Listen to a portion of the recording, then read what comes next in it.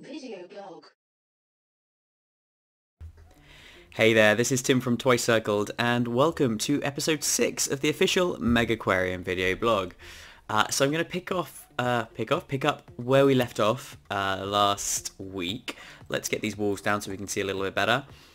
And the major new thing that I've added this time round is we used to have those, I showed you last week, the tank UIs in-game.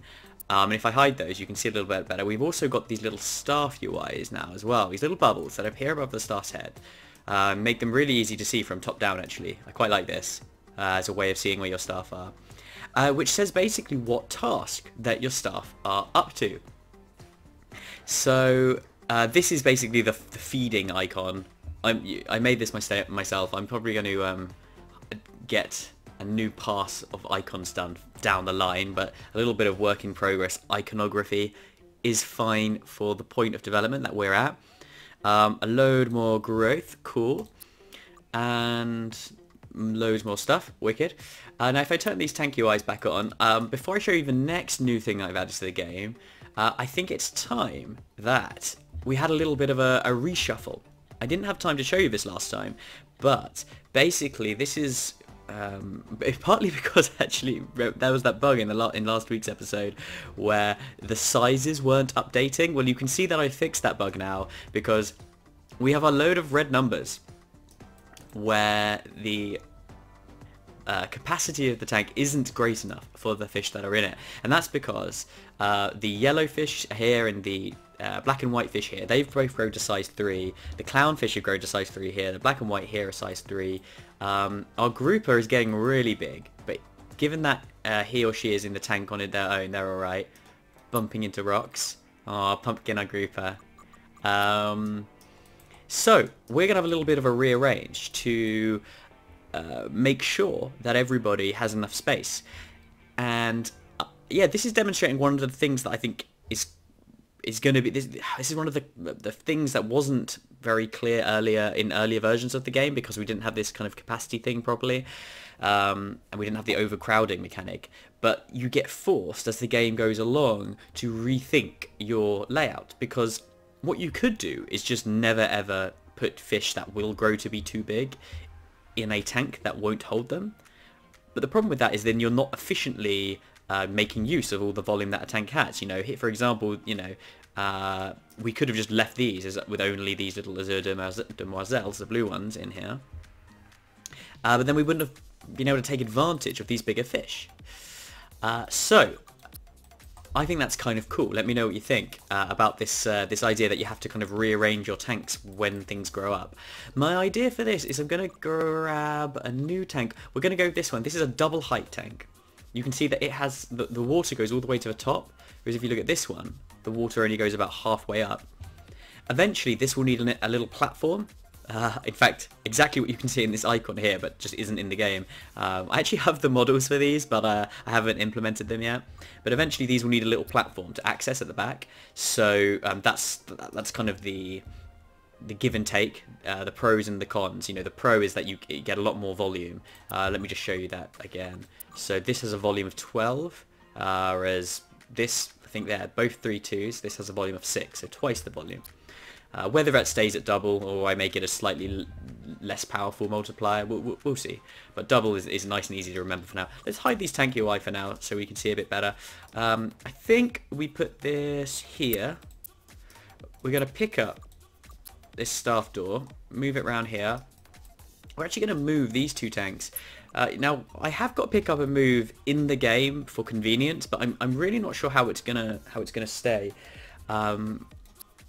Basically, you can actually pick up and move a tank all together like this. I don't really like it. In some ways, I find it a bit OP, like overpowered, that you can pick up and move tanks like this when you would never be able to do this in real life. It is obviously quite convenient though, being able to do that. It also kind of messes with some stuff. It actually makes it quite annoying if you want to, say, swap out just one little bit. I'll actually show you later in this vlog, because there is some other stuff we're going to have to do, and I'll show you why this method of moving might not be that great. Anyway, for now, this is going to need a filter. Let's give it a big filter because it's a big volume, so I think it will need it. And then we'll do this. I've been getting some comments from people about the thickness of the walls. Yeah, this is something I had a really good discussion with one particular commenter a few weeks ago, and I have a really cool idea for how maybe we could change the walls, but I'm concentrating on some other features right now because the wall thing doesn't really matter right now, and I want to get some other stuff into the game. So appreciate your feedback, but just for now, just hold off because I've already got an idea for how to make the walls thinner and actually make them occupy the intersections between the tiles rather than the entire tile. And that'd be really cool because actually, can you imagine if this wall was just here along the edge, then you could actually, that filter could go here. It'd give you a lot more flexibility with the way you place things around the tanks. Cool. So the next thing we need to do now, normally what we'd have to do is build some platforms here so you could access this high back, but then the problem is the platforms would get in the way of the filter, so you can see how things get more complicated if you go for those bigger tanks, but not currently. Alright, so now what we're going to do is we're going to turn the tank UI back on, and then we're going to move things around a little bit. Now we're going to move Casper in there, we're going to move Flash in there. Now, unfortunately, these little fours, the only fish that actually fits in them are these azure demoiselles, these little blue damsels. So it's a bit lame, really. Like, what we could do is put another couple of smaller ones in them and let them grow up again, or we could just fill them with these. I'll hold off for now. And then we've got these two tanks. Now, these little ones can only hold two, so it was a bit silly really to put these in there because these are both overgrown, and actually because they're so small, the overcrowding modifier is really bad, -21. So I think what we're going to do is I'm actually going to remake this tank. Now this is the reason why I'm not sure about this whole moving thing. I will show you how this works. You can move the entire tank at once, or you can take out the individual bits of it. So if we pick up this bit of scenery, pick up this filter, we pick up this bit of scenery. Now these have actually entered a store, which is this kind of persistent store. It means you don't have to move things all at once. Oh, and we can actually pick up the fish as well. And then I don't really want this tank anymore. I took out the ability to sell it, but that doesn't matter. But if we just pick it up and then right click, it goes in the store. And then what we can do is build a tank maybe like this. Not sure I like that actually. Let's go for just could go corner. No. Let's just go for this. This is just basically the same as the tank we had before. It just goes back a bit further. And then what we can do is we select the scenery here. We can put it back in. It's picked up the tank. We don't want that. So we pick up the filter. Put the filter there. Got the tank again. Here's the scenery. Keeps kind of jumping to the end of the list, which isn't very thingy. I don't know. It's all a bit fiddly.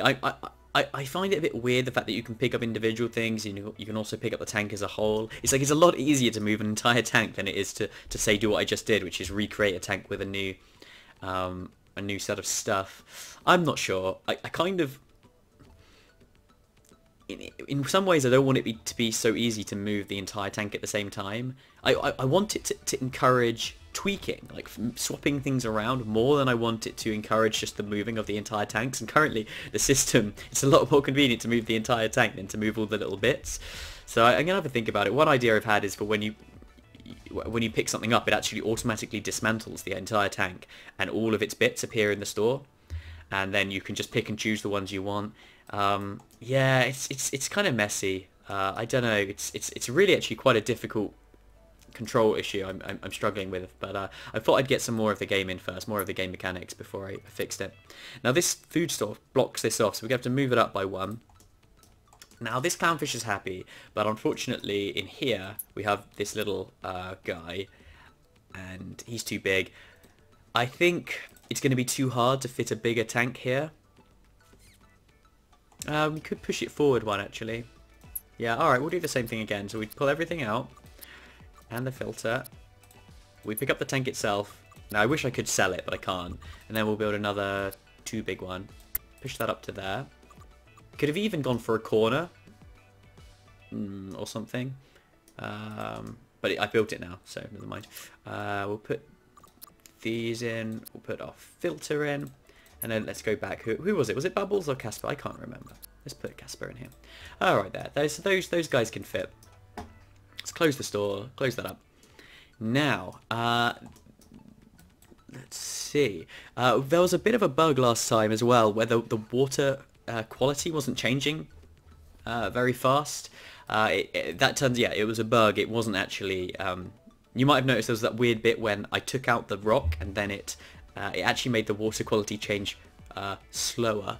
There was a weird.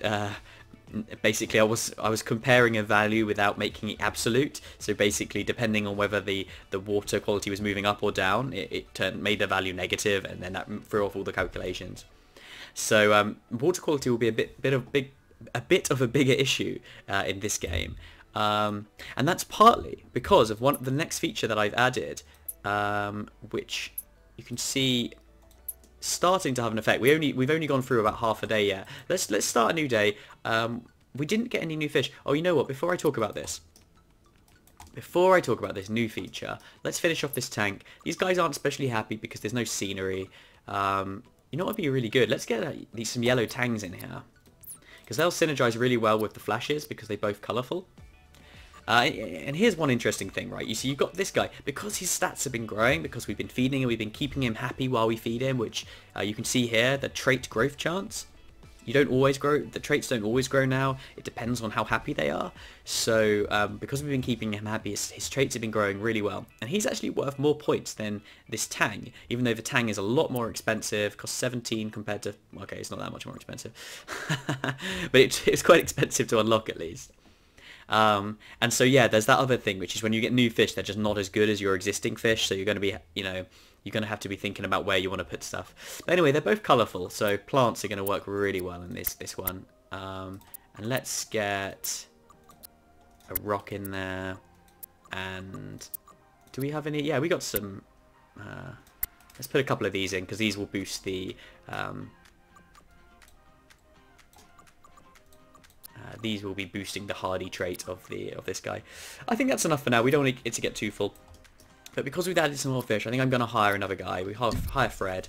And let's go for another day while I talk about stuff. So, the other feature that I've added is, if you look at these filters, this one we've just got, filters now slowly get clogged up over time.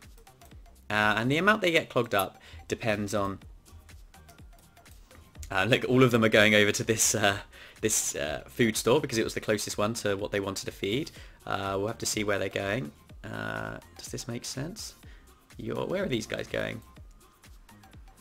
Okay, no, that didn't make sense at all. That's interesting. I was pretty sure I'd got the pathing to work so that they'd go to the shortest route in total. So it didn't make any sense for them to go over to this one. But I obviously haven't got it working like that.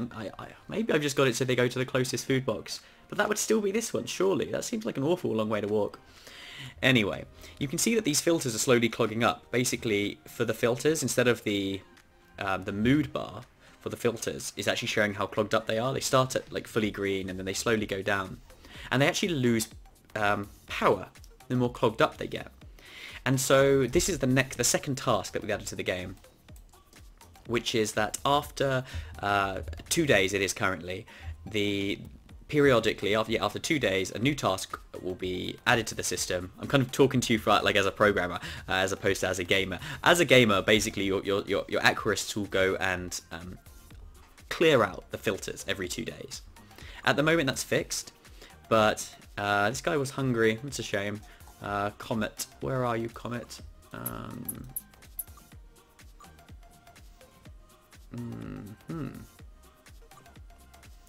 Did we leave Comet in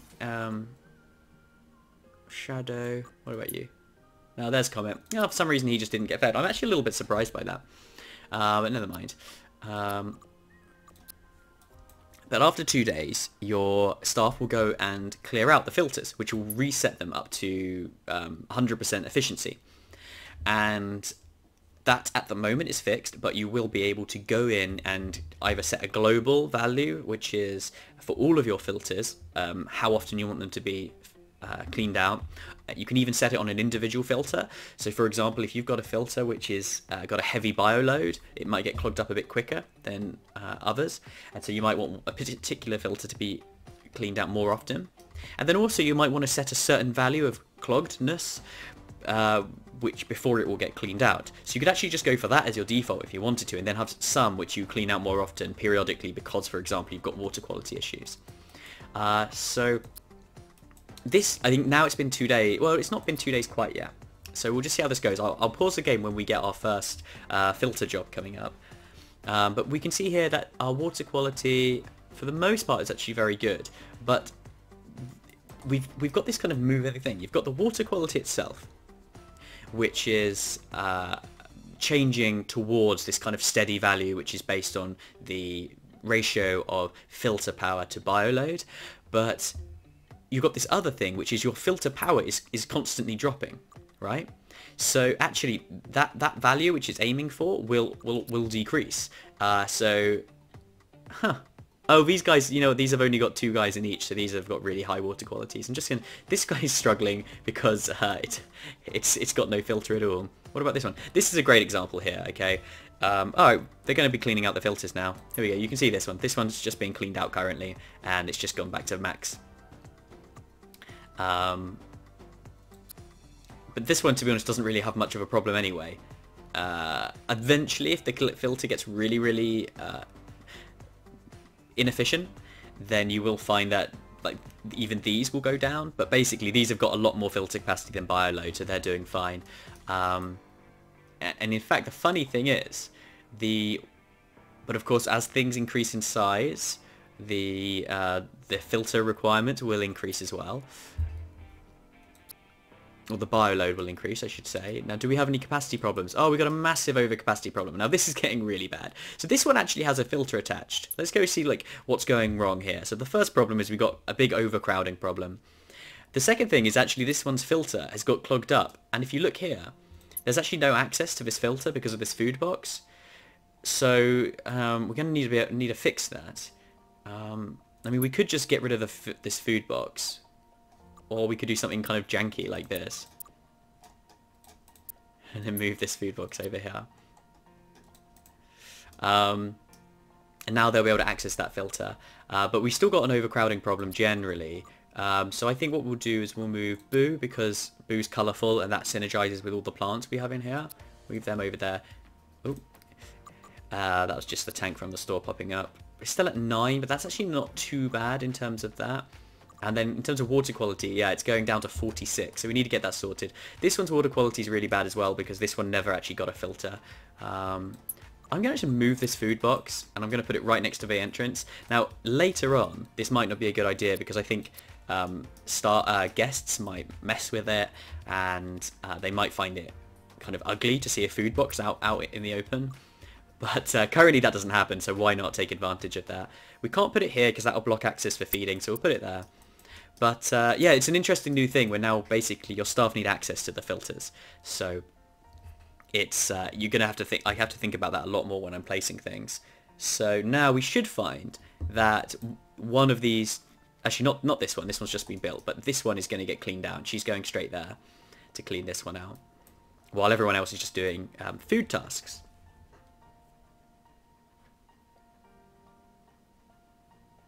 So I think what's going to be really interesting, I think it's probably going to be the next thing I'm going to add, is the ability to manage these tasks more. So it gives individual staff priorities for different tasks. So for example, Fred, who's good at cleaning, we can make him do all the cleaning out, and we can let Verity and Rachel, I think she's called, yeah, let them do the feeding because they're good at feeding. And then the other thing is this idea of whether you want to how you want to set up your filters. I'm just saying, is anyone doing any more filter cleaning? Let's click all these. No, it won't be for a little while. Now, see what's interesting is these ones have such a high. Oh, this is interesting. So this is actually starting to drop now because look, because the filter has got clogged up a little bit. Its filter powers have dropped. Let's just see. Oh no, Casper didn't get fed. So this one's water quality has dropped to 85, but still, it's probably going to get cleaned out today, and that's not especially necessary. So what you could do is set this one to only get cleaned out when it gets clogged to like 60%, and that will actually mean that your guys are going to it's going to free up their tasks. It's also going to stop the problem with all of your filters being cleaned out at the exact same time, which may get in the way of food tasks. But to get around that, if you wanted to, you could set the priorities of food tasks higher than all the rest of the tasks. So this all will make a lot more sense when I put it in the game and show you. But it's probably going to be the first time where you're going to really get an idea of what I think the meat of the kind of strategic gameplay is going to be about. Is kind of setting up the way your staff do all the tasks. Oh, you've got these bars. I didn't explain the bars. The bars are basically how much food the person's holding, so you can get a bit of a better idea for... oh, everybody got fed this time. Oh no, except it's 2:30. Will they do it in time? This is a little indicator showing whether they've been fed yet. If every fish has been fed in this place yet. So there we go. I don't know why they walk all the way over here to do the feeding task when they could do it here. Now, this is interesting. The water quality's still going down. Let's pause. We've still got a happiness problem in this tank. You know, we've got trait growth of only 75%, which isn't great. The water quality is 51%, which isn't very good. Oh gosh, this one's water quality is not very good either. Everything else is absolutely fine. Now, this is actually okay for now, but you see that Charlie is starting to get a little bit affected by the water quality being below 70 because... what is this one again? An angelfish, right? No, tang. Oh my god, surgeonfish. What am I I'm getting mixed up. Because these tangs actually have a slightly higher water quality requirement. So how can we solve this? Well, this one's got a big old filter, but it's just not been cleaned out. So yeah, what we would do once we add more features, we'd make this get cleaned out sooner. I think the reason this one's getting clogged up so quickly is because there's just so many fish in this tank. And this one is just got a small filter, you know, so these ones have got like really big filters for what they need. So I think the best thing to do on this particular one is actually just replace this filter.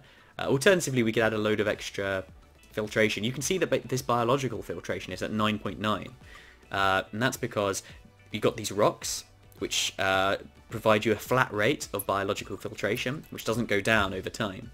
They don't need cleaning. So these are actually really powerful, you'll see. Even though they take up a lot of space in your tank and reduce the amount of points. That's probably the one thing that's keeping this one's water quality okay. Let's do one more day and just see if these things get cleaned out. So everyone's going to do clean filter jobs today. Now this might be a problem because now people might go hungry. They're doing these ones. No, they're doing these ones. These ones don't really need doing. So here's a great example of like, yeah, the priorities aren't right here because this is the one that really needs sorting out. Was there any other problems? Yeah, it's a little bit of overcrowding. Is she going to do it? Yeah, there we go. The AI works to a certain extent. And there we go. Now that's been cleaned out and the water quality is going to go back up to 61, but it's still 61 because it's just not a big enough filter. And some people went hungry because the staff spent so long cleaning out filters. Alright, there we go. That's going to be it for today's episode. I hope that was cool. I hope that was interesting and you enjoyed it. So next, like I say, I'm going to be looking at adding some additional ways of telling your staff what to do, giving them priorities and that sort of stuff over the next couple of weeks. And just tweaking what I've put in so far. I also just want it to be a lot less fiddly to find what you're looking for. I think what would be great is like a global search somewhere, so you could just click in it and just type in the word filter and it would bring up all your filters, and it'd also bring up anything that was called filter, like if its name was filter. I don't know if you guys have seen the search in the collection part of the game Hearthstone. So when you're looking at all your cards, you can just type into the search filter, and what I love about it is it searches by name, but it also searches by type. And so, you know, you could type in the word animal, it'd show all your animals, or you could type in the word fish and it'd show you all your fish, but you could type in the word fishman, and maybe you've got a little guy called Fishman, and then it'd bring up Fishman. So yeah, I like that idea. I'd like to get that in at some point, so it's easier to kind of look at everything. It'd be great just to have a categorized thing as well. I just want to look at all my filters and see how they're, you know, how clogged they are. Alright, so that's it for this episode. If you enjoyed it and you haven't hit that subscribe button yet, then please go ahead and do that. And other than that, I look forward to the next vlog in about a week's time. I'll see you then. Bye bye.